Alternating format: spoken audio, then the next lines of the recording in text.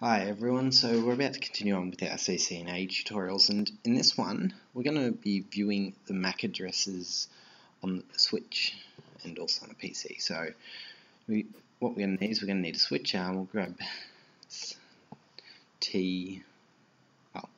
2950T and an end device. I'm doing this video on a laptop, so I might as well use a laptop now.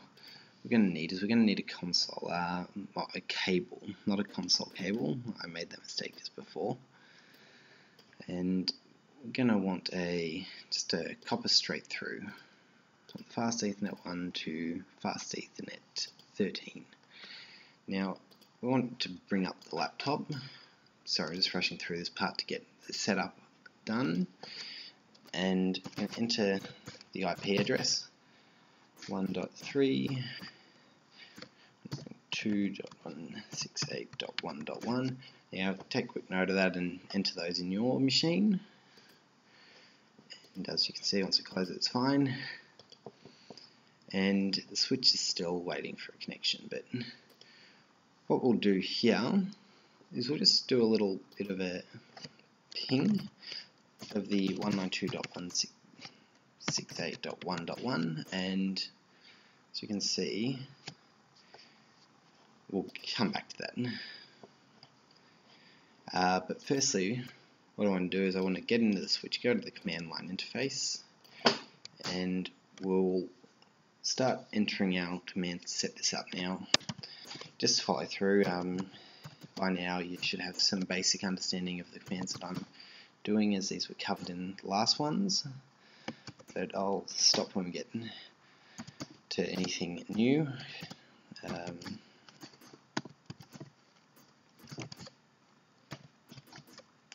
Look up now. Here, I can't remember if we've covered this before, but we're going to enter into an interface of VLAN, so Virtual Local Area Network 1. Now from here we can do many things. If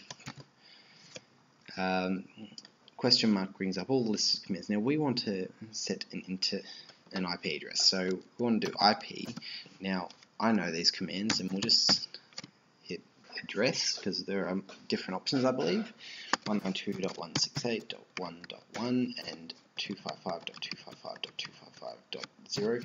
Now with this, you've got to actually do the whole, like the IP address and then the subnet mask, just to make sure that you got everything secure. And it's because computers don't think. If they could think, then I would be making these videos. They would probably have wiped me out a long time ago. So from here, no shutdown and end. Okay, so now we'll go back to the laptop, and as you can see, our original request has not worked. It's because we didn't have anything set up on the switch beforehand. Now if we run the ping again, it's embarrassing me a little bit because I think it should be, yes, there we go. Took a little bit of time, and again, the first time it can take a little bit longer than you would like, but once that's done, it's good. Now we want to close this. Actually, no, we don't want to close this. We want to run IP config /all space. Now if we look here, we can see the physical address. Now this is our MAC address as 00D0 BC B9 E203. Sorry guys, I've got a bit of a cold recently. Now MAC address is a hexadecimal values, and it uniquely identifies every computer on the earth, I believe, or particularly, I believe it's everyone. Now over here we've got little Windows calculator, and as most of you are probably used to it in this view, but we can do different views like a scientific calculator for difficult mathematics, and also a programming view. Now what we're going to do here is we're going to enter our little MAC address. So we're going to do 00, which is 00, now D0, BC B9, E20C. Now this is basically just nothing really important, but as we can see, we can convert these hexadecimal values into other things and convert them into a decimal value. So this is just any number, like where you use your calculator, to an octet, and to binary.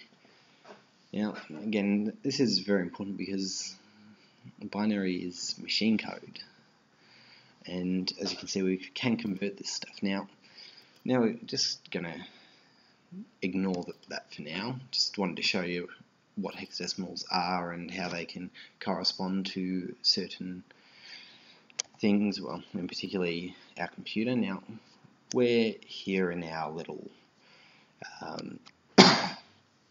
privileged mode, I believe.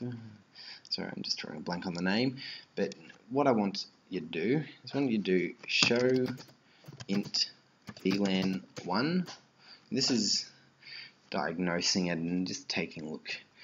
So we can see the VLAN1 has a MAC address of 00603E12CBEC.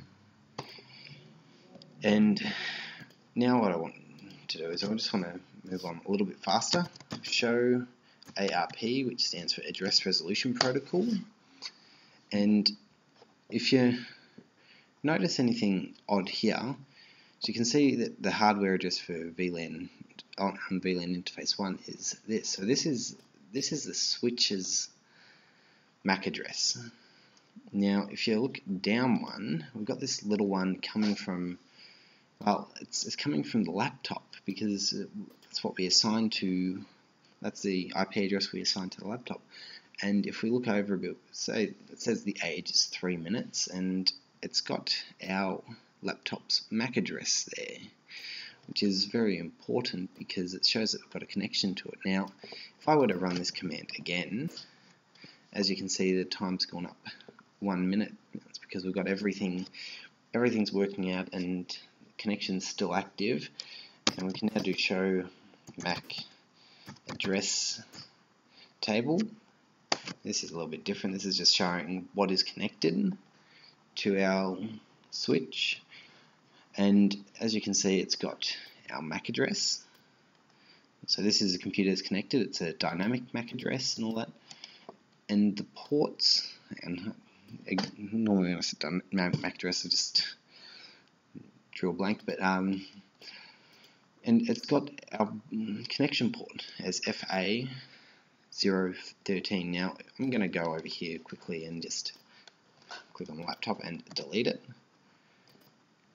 And I'm going to go back into the switch, and if we look here, we've seen stuff happen, and as you can see, we've got nothing in any of our tables.